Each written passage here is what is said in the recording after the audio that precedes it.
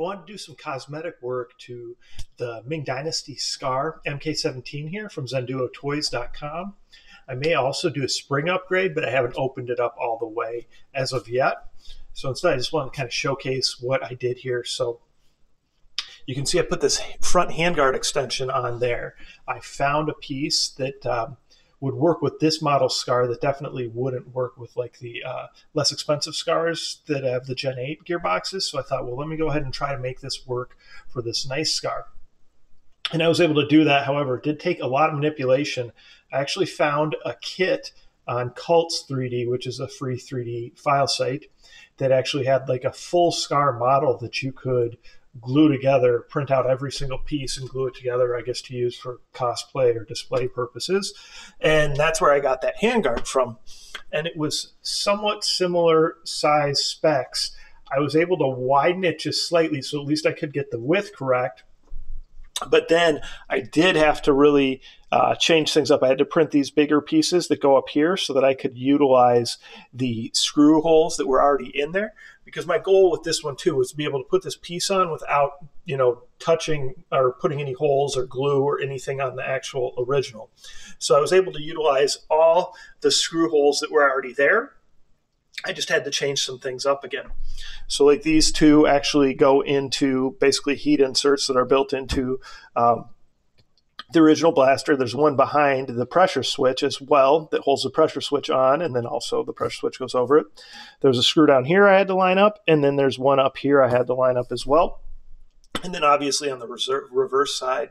So I did have to do quite a bit of fabrication after the fact and printing new pieces and combining the pieces. Now, if I ever did do it again, I could build that handguard out, on my computer and print it as a single piece. So got a nice little grip down here, right? And then went with the bipod on there because it is such a long blaster. And then I also went with like a very long kind of fake suppressor because of that as well. So you can see here, grip, like that's what I'm talking about, where a screw went in. One of these screws goes directly into the frame as well. And then you can see on this side the difference, okay?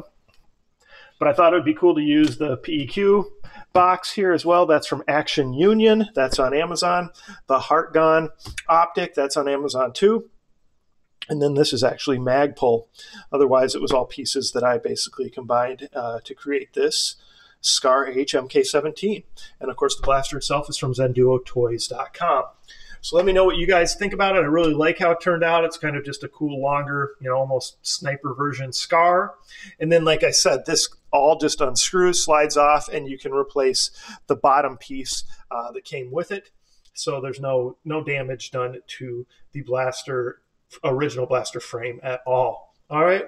Comments or questions, post them below. Let me know what you think. Of course, like, subscribe, share my channel with your friends, and participate in those monthly giveaways.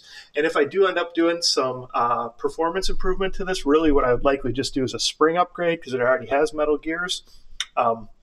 Then I will definitely show you how I do that. My goal, or I'm hoping, if I just remove the stock piece, I'll be able to access that spring, because sometimes you get lucky like that with some of these blasters where they make it very easy to replace the spring. And then we could definitely get this FPS bumped up on this one.